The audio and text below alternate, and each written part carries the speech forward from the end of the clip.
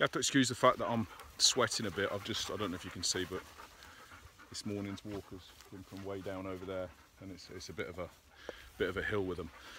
But what I thought I'd do is take the opportunity, whilst it's nice and pretty quiet, to briefly talk about something. I've talked about aggression before, but it's not aggression as such, but briefly talk about an aspect that's quite prevalent in dog training and in behaviour modification and in advice given for a common problem sort. And when we're talking about dogs that are reactive, that are aggressive, if you like, towards dogs, people, generally that sort of thing. Some people would say they're aggressive towards cats or whatever, but we're going to give that as a given that that's predatory based, you know, that's a prey based behaviour rather than aggressive. And what you find is really, really common is that a lot of people try and pigeonhole all aggression into fear. All right, so if I'm guarding my food, it's fear of losing it, so it's a fear-based behaviour. If I'm guarding the sofa, it's through fear of losing my sleeping place, so it's a fear-based behaviour. If I'm biting people as they come towards me, it's the fear of strangers approaching me, or I might be protective of my owner, you know, but generally it's fear. It's a feeling that I have no control, so I'm fearful of it. If I'm, I don't know, snapping at children when children are in the room, then I'm fearful of kids. You know, everything is put down to fear. I've even heard it said that a dog that's pulling on the lead is afraid. It's pulling on the lead because it wants to get away, because it's afraid. Dogs that are giving it stink at another dog across the road are doing so because they're afraid of the dog and they want to get away. And to be honest, I saw a video this morning from somebody, I won't say who basically advised that if your dog is barking towards another dog, you know, you're walking along and your dog suddenly kicks off towards a dog in close proximity, that you feed it and pick it up and take it away. And that's well, I don't know because I've never met the person, but a professional, I'm assuming, dog trainer advising that you feed the dog for looking at you and then pick it up and let it know that by looking at you it can escape the situation. Well, that's just reinforce. If that was fear, you're reinforcing it. Do you know what I mean? Basically saying anything I'm afraid of, help me run away from. Yes, okay then, you know, and you pick it up and you shoot off with it. That's doing nothing to address the situation. But then again, the same sort of person goes on and advises that if your dog jumps up at people, close it in the kitchen. Which, okay, common sense, but it's not training. That's the dog training you. That's the dog doing something that you don't know how to prevent in terms of a training aspect. You don't know how to teach the dog something else, so you're simply locking it away. Well, simple answer, don't get a dog, and then you won't have any problems whatsoever. But anyway, I digress. The thing about fear, why everything is being labelled fear, and how it's so convenient to say that everything's fearful. For a start, it takes away the need for me to issue any form of discipline for the dog, because I'm not going to discipline anything or anyone that's fearful. It feels wrong. It is wrong. You know, you don't create a resolution to a fearful situation by using discipline, by using punishment and correction to do so. So if I label everything as fearful, or every response that the dog gives that I don't like, that's potentially aggressive, that's reactive, if I say it's all fearful, then I immediately discount any form of correction or discipline being put into that dog as a means of addressing that behaviour. What it does instead is it plays into what I want to believe, or what I want people to believe is it's an emotive thing. So if you're afraid of it, I feel for you. You know, I feel your need and I feel your fear, and I want to help you get over it. So I'm going to do so by bringing out my training approaches like desensitization and counter conditioning, you know, and picking my dog up and taking it away and stuff like this. But the fact is, anybody who's worked with a number of dogs will know for an absolute certainty, and I know that there are lots and lots of owners who I've worked with that will also know with absolute certainty, that some dogs are reactive and aggressive because they simply are that way, because they haven't been raised, whether rightly or wrongly by the owner, whether it's a rescue or whatever, they haven't been raised with sufficient boundaries and discipline to respect where they fit into a human dense society. They're dogs that have been allowed to get away with small things, that have then gone into larger things, that have then gone into gross behaviours where it then becomes severely problematic, and that's when people start seeking help. But the dog hasn't done so because the dog's afraid.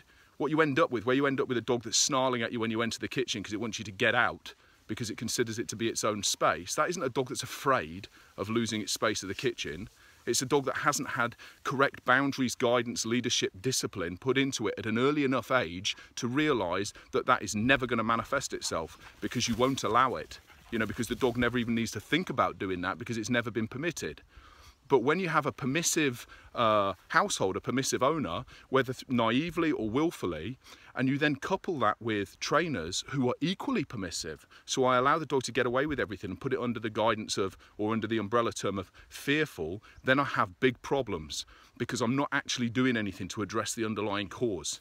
And the underlying cause is that the dog doesn't have any form of boundary, it doesn't have guidance, it doesn't have learning put into it in a way in which it can understand. Now, this isn't to sort of like say that positive training or training with reward is wrong or is bad. Of course it isn't. Of course there are times and there are situations where it's brilliant to motivate and generate speed and generate, you know, really exuberant responding through the use of adding rewards. But it must be known, it absolutely must be known, from vets, from breeders, from people who run puppy socialisation parties, to trainers, to everybody. You must know that dogs require guidance. Dogs do require discipline. They absolutely do. And by discipline, please take out, or by the word punishment or correction, please take out of your mind any thoughts of beating 7 shades of whatever out of your dog, or smacking it across the nose with a, you know, the buckle end of a bloody metal dog lead or anything like that. That isn't what I'm talking about. That isn't what I'm talking about. What I'm talking about is establishing rules right from the outset and letting the dogs know that these rules count. They matter. They're not something that you can take the piss out of, if you like. They're something that they're not flexible. They are what they are. You know, when I tell you to come to me, you come to me. You learn to walk with me nicely on a lead.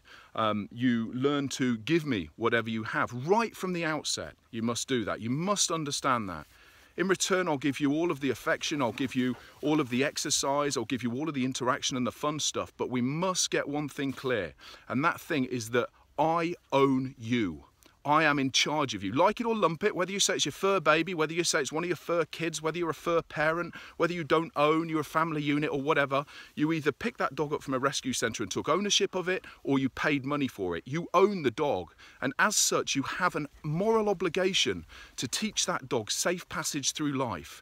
And covering everything, this isn't at owners, by the way, this part here that I'm talking about isn't at owners. This is for certainly for dog trainers, and dog trainers of a particular type, of a particular persuasion, of an ideology, of a single-minded approach. Do you know what I mean? It is wrong. You are damaging animals by claiming that everything that they do that is potentially aggressive, reactive, that represents a threat is based on fear, just so that you can fit your ideology of using fear modification approaches to try and address it. Equally, the moment that, and I'm not a dominance theorist, I'm not somebody who believes that dominance can cross species. My dogs don't see me as a wolf. They do see me as somebody who will give them guidance, who will give them discipline, who will give them affection, who will give them play, you know, who will give them rules, who will give them structure. They see me as that, but by Christ, they don't see me as a wolf. And I should hope nobody else sees me as a wolf either. So I'm not talking about being a cross-species dominant alpha sort of person. But the moment that you believe that dogs don't operate within any form of a hierarchy, that they don't recognise submission, and that they don't recognise asserting one another over other dogs, that you believe that all dogs are equal, that all dogs are created equal, and that they all have a fun, happy time and live in this beautiful, fun place, is very wrong. Dogs require that hierarchy. They require knowing where they are. Do you know what I mean? But if I'm going to denounce that, if I'm going to say that's absolute wrong and it's been debunked, yeah. So that's the thing that's bandied around all over the place. It's been debunked. David Meat was wrong, and he admitted that he was wrong when he did his studies on wolves, and it was captive wolves and not wild wolves. And yes, whatever. And so dominance doesn't exist. Hierarchies don't exist. You know, a dog requiring an understanding of a place in a social structure doesn't exist. Yes, it does. Yes, it does. But because you're saying that, because you've bought into this, then you can't now turn around and say the dog is behaving in such and such a way because you haven't adequately taught it guidance. You haven't adequately taught it to listen to me. Because what I'm saying, as your owner, as your leader, as your guide, as your teacher, you can even call it your fur mom, or your fur dad, if you like. It doesn't matter, it's semantics what it is, but I'm the one who's basically laying down the rules as to which you need to follow. But the moment that you say that that doesn't exist, then you're in trouble. Then you're in trouble because you're putting yourself on an equal footing, and you're not on an equal footing, sadly, unless that dog's going to leave you at home while it goes out to work and earns the money to come back and feed you. You'll find that you're not on an equal footing. But this whole thing of treating everything as fear-based, you need to look at it. You need to look at teaching dogs like that control behaviours. They need to have a real understanding of who they listen to and when they listen to it. You don't beat it into them. You can't punish it into them. But equally, you can't bribe, reward them out of it. You know, you can't make them think that there's no need to be like that because I've got hot dog. It isn't going to happen. Neither one of those things are going to happen. And this misguided belief that it's one or the other as well. You know, it's a combination. Everything comes in. But with a dog like that, you need to give that dog structure. You need to drain its battery down for a start, and then you need to start giving it structure. And it needs to be consistent. And the consequences need to be consistent. And you need to not be afraid to give a negative consequence to a negative behaviour and a positive consequence to a positive one. But the positive consequence must come from you. It must show that you are the person that is basically in control of that dog. And control is a huge thing. You have to have control of your dogs. I'm going to go on and I'll start digressing and going off on tangents, so I'm going to leave it there. But it's just something that's been on my mind for a while, this whole teaching dogs that react to other dogs, that they're okay by desensitisation. I'll tell you the thing that spurned it. Sorry, I said I was going to end. I'm just going to carry on a little second. I'll tell you the thing that spurned it. When I read an article from a dog behaviourist who used a stuffed dog to try and get a dog over, and the APDT do it. Certainly in the States, I think they probably do it in the UK as well, I'm not sure. But using a stuffed dog, so a dog that looks like a dog but is in actual fact a teddy bear, to teach another dog how not to be reactive towards it. I mean, how ludicrous is that? It has a complete and utter lack of understanding in terms of how dogs communicate with one another. It doesn't allow for any sort of olfactory prowess. It doesn't allow for any sort of like visual cues in the way that dogs move. There's no sound. There's no real sound coming from it. You've got a teddy bear. If you can't get a dog to close in on a teddy bear using high value rewards, there's something wrong with you. You know, but take the teddy bear away and take the dog outside and now try and get the same dog to do it in another dog that's aggressive towards him, and you'll fail. You'll fail because it isn't fear. You're not looking at fear, you're looking at a dog that has got absolutely no idea of what it should be doing when it's on a lead next to its owner in the presence of other dogs, or in the presence of anything else that it feels necessary to start using aggressive responses towards. I'll end it there, I'm going to go on otherwise.